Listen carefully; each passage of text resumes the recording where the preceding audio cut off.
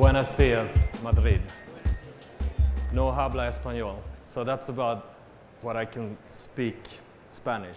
So unfortunately, I'm going to do the presentation in English, but I hope you can follow anyway. My name is Joakim Everstin. I work as the head of innovation for Sabre Travel Network in EMEA.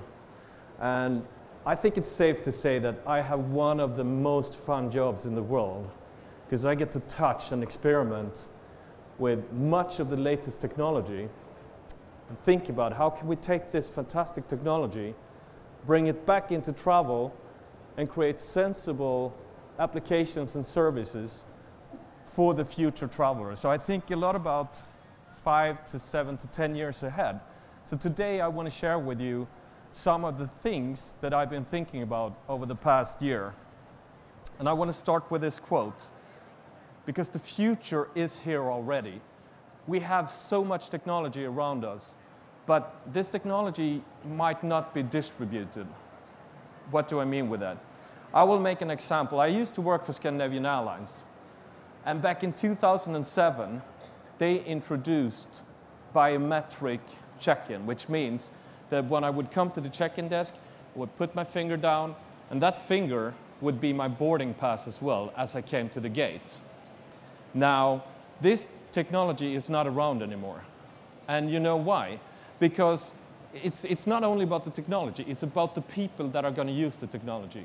So what Scandinavian Airlines found was that it would actually take longer to use something that you carry with you all the time than a mobile boarding pass or a paper boarding pass, because people would forget whether they use the left-hand finger or the right-hand finger. So, to summarize, the technology is there, but it's still humans and persons that are going to use it. I don't like to show graphs, but this graph is really for you to get the feeling of how fast does technology happen today, and specifically, how fast does tech adoption happen today. So if you look at it to the very far left, the phone took up to 45 years to go from 10% adoption rate in the United States to 90% adoption rate. The tablet, or sorry, the smartphone took 6 years, the tablet 3 years. And if we go back for a while to the smartphone, this is only in the United States. It took 6 years to go from 10% to 90%. Now this adoption is already happening all over the place. And in fact, there's over 1 million new smartphone users every single day in the world. And that's 3 times the amount of babies being born every day. Pretty amazing number. Smartwatches hasn't reached 10% yet, but it's super important for us as a company like Sabre to keep an eye on these trends, because as you can see, when it hits the 10%, it's too late for us to start thinking about it. So if we hadn't had access to the Apple Watch long before it was available to the public, we wouldn't have been able to release our trip case application for Apple Watch on launch date. So as the previous speaker, he talked about the future. So I've picked a date, maybe 8 years from now, in 2024, Fitur Tech 2024. So we're going to use that as a theme for the rest of the presentation, where I'm going to go through some of the tech clusters, if you may, that we've been looking at over the past year. Before we do that, let me remind you of how it looked like 8 years ago. So 2008, what did the tech world look like? How did we communicate with each other, with travel providers? So I can tell you that in 2008, Apple released their 2nd generation iPhone, which had the first App Store. App Store that is something that we take for granted today. In September 2008, Google announced that they were going to release something called Android, a brand new mobile operating system for smartphones. So no Android phones, no Airbnb, no Uber, no Netflix. Netflix was the coolest movie rental company, because they would actually send DVD discs to your home and you could send them back when you had watched it. They did have streaming services, but a very, very, very low adoption. This has changed dramatically because Netflix is one of the companies that made a big company like Blockbusters go bust because people are not using physical discs. Everything is online today. So 8 years ago doesn't seem very long, but in 8 years there's been so much evolution, and today it's a completely different way of how we communicate between each other and between the companies that we do business with. So as I said before, technology is fantastic, but you have to remember, in our line of business, we have to remember that the services and applications we create are going to be used by humans. And in a very near future, these guys, the children, will be the next generation travelers. So what does children do? They play. This is the latest version of the Barbie doll. Very advanced technology. It has a built-in Wi-Fi chip, so the child can actually speak to the doll. The doll will talk back, and it's so advanced that the parents can actually sign up for a summary of what the child has been talking to their doll about, so they can replay whatever conversations. And why do I have a Barbie doll on the screen? Because the way the children play today is also the way that they will expect future services and applications to work. And specifically this generation called Generation Zero. These are people born in 1995 and onwards. Incredibly busy infographic, but I want to highlight 4 things that I think will be very, very important to think about when we design applications for the future. First of all, as the guy earlier mentioned, time spent on technology. Today, the average person would spend 3 to 4 hours a day. This generation is already spending over 10 hours a day on tech devices, and that tells us presumably the cell phone or the smartphone will still be very, very central even in travel. The second thing, the average person in the workforce today, about 25% has a higher level of education in terms of MBA or university degree. Generation Zero is forecasted that every other person will have some sort of higher education, which also tells us that the expectations of the applications and services that we think about is going to be so much higher. Thirdly, previous generations, Generation X that I am, was very much verbal. We used to discuss and elaborate on things.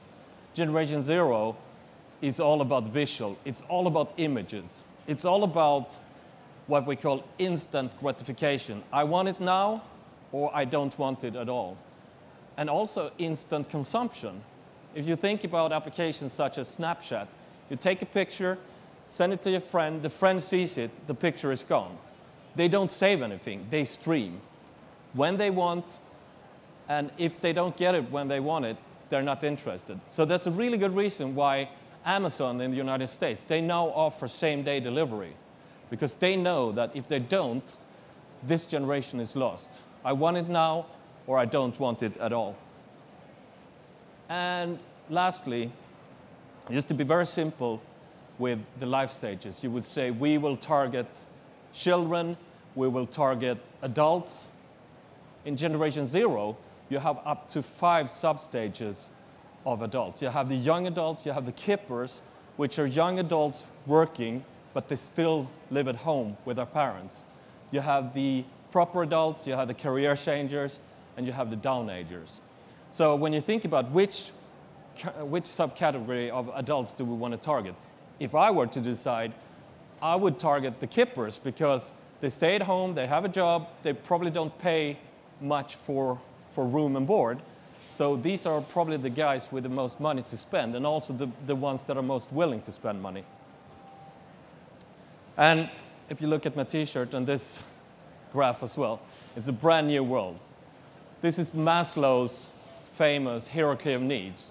You know, it's not only about food and shelter and love, it's also about Wi-Fi connection, it's about battery life. Because what would we do if we weren't connected to the internet? It's a catastrophe, isn't it? Okay, so that was some theories around the people that are going to use the future services. So let's talk a little bit about the different techs, the different clusters of technology that we and I believe will have an impact on the way we think about travel. So first of all, we have smartwatches, we have voice recognition, and we have biometric functionality. So let's start with smartwatches. About 2 years ago, I bought my first smartwatch. It was called a Pebble. If you know what Pebble is, it's one of the first iterations. Because it's my job to live and breathe tech, I had to put my Omega watch that I love dearly. I had worn it for 15 years. I put it in my closet and thought, I'm going to take it back after a week while I try this stuff out. So after a week, I thought, well, I'll give it another week. After 2 weeks, I put the Omega and put in the furthest, in the back of my closet, because this really, really changed my life. I wouldn't think it would, but with the notifications, with the smartwatches is using something called glanceable information. Glanceable information is something that you can glance at for 1 to 2 seconds, and it's enough information to have your brain decide whether it's a priority or not. So it's using something called the pre-attentive capabilities of the brain, where I can glance at something like looking what time it is and then just continue to do whatever I'm doing in the foreground. So a complete game changer.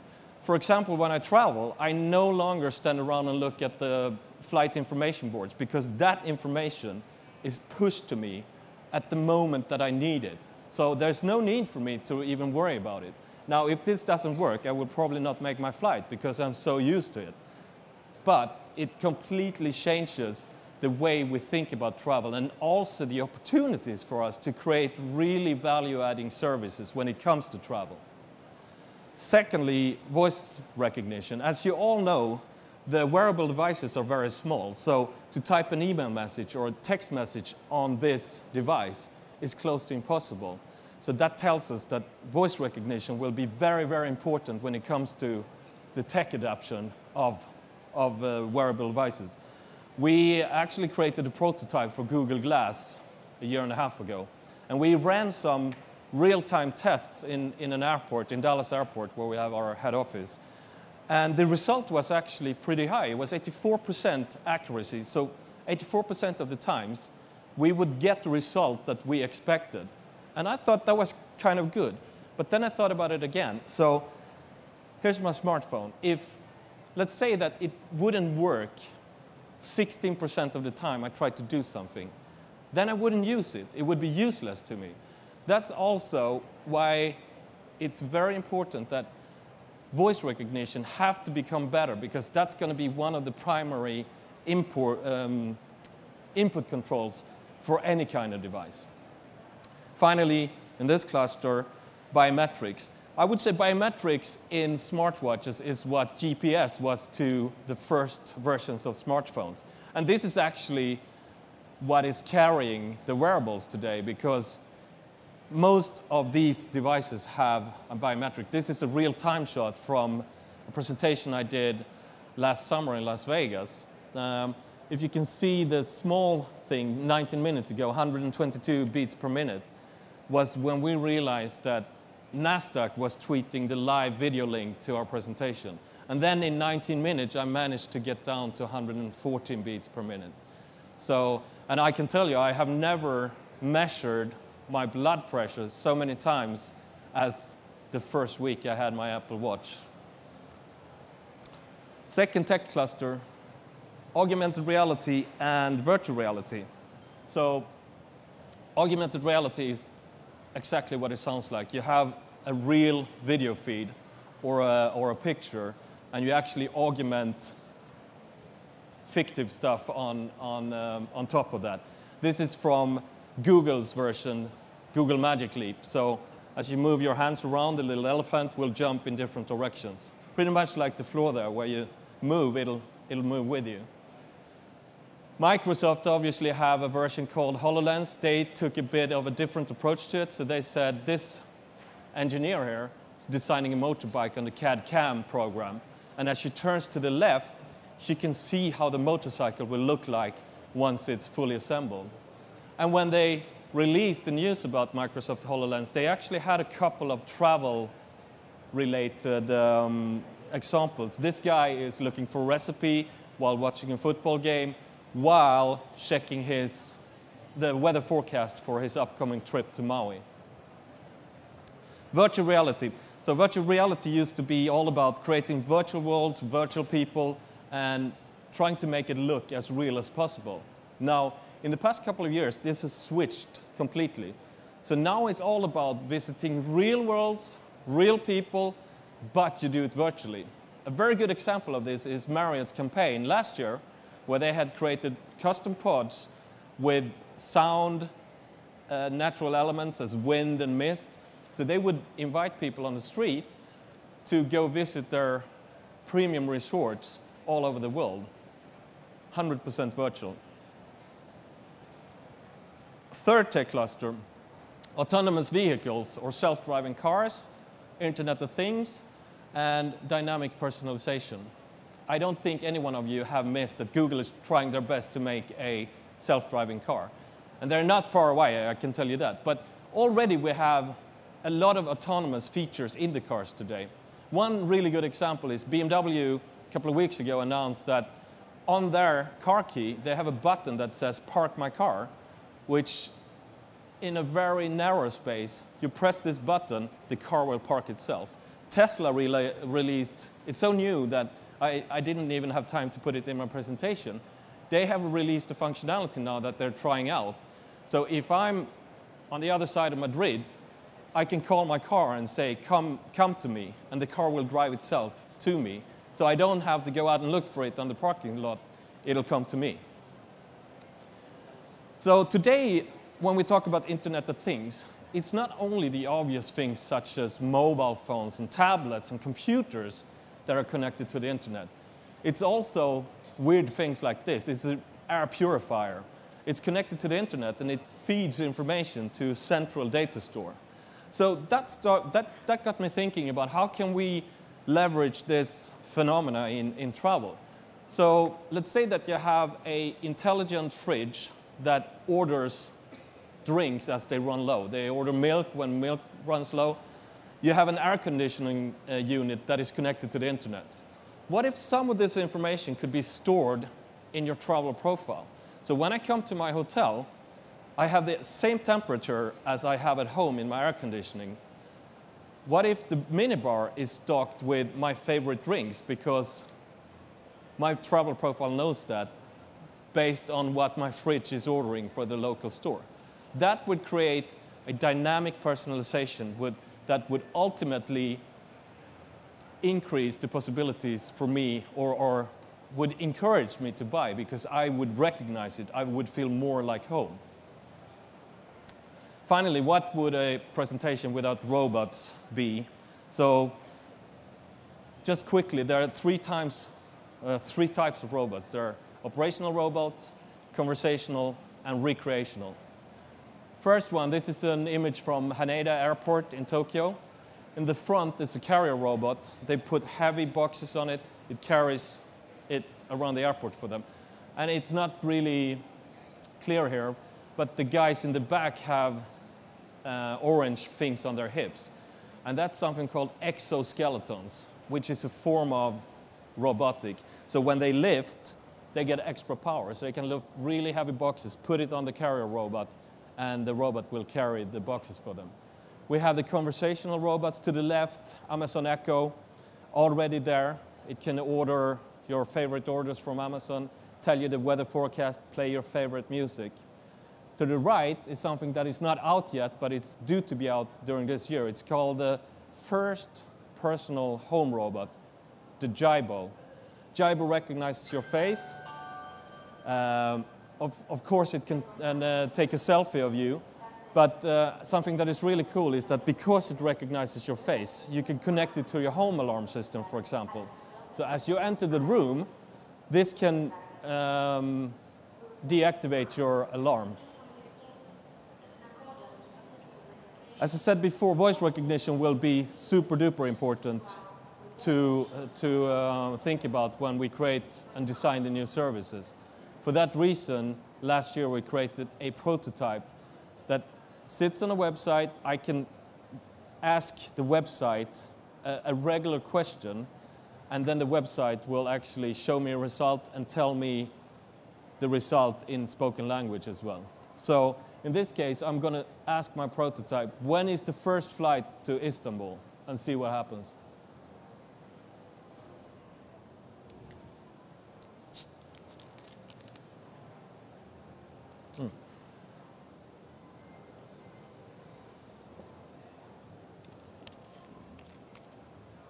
Please wait whilst I load your results. The first flight is at 5:05 p.m. from KLM, but if you're willing to wait 55 minutes more, you could save £112.35 by flying with Turkish Airlines. So if you can imagine this without the visual representation, let's say that I'm in my car driving to the airport. My travel profile is preloaded, so the system knows that time is really important for me. But if there's a much cheaper alternative, I would like to have that read out to me as well. So by using this technology, we could actually create a fully automated booking solution based upon the traveler preferences. Just want to mention a hotel in Tokyo, or in Japan, that is 100% run by robots. So that's the operational robots, also the conversational robots. As you come in, you're greeted by a dinosaur or a humanoid robot. And in every room, they have this little guy. So there are no light switches or remote controls. You actually do everything by telling this cherry robot, as it's called, turn on the lights, turn off the lights, change channel, order room service, and so on. And finally, we have the recreational robots. Most prevalent are the drones with video. Huge concerns from the public, because a lot of people don't want to be filmed necessarily without their knowledge or approval. So there's been a lot of innovation around it. The latest Lily drone that will only film you. It will follow a tracker that you wear on your body. And Solar Shot, which is a camera stand that would turn around and also follow you as well. And that wraps it up. Muchas gracias. Hasta la vista.